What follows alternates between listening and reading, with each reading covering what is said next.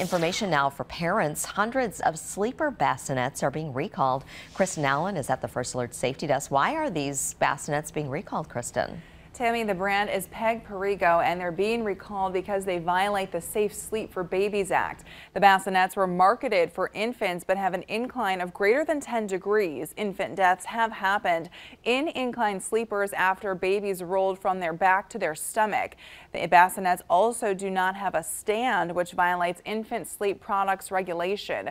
The recall is for the compact bassinets that were sold individually or as an accessory to the Peg Perigo YPSI and Z4 stroller systems.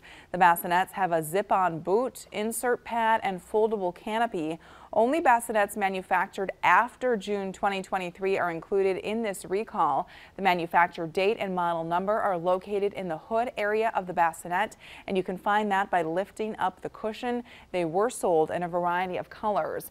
Now, if you have one of these bassinets, you should stop using it immediately and contact Peg Perigo for instructions on how to receive a full refund. Peg Perigo and Amazon are also going to be contacting customers who bought them directly.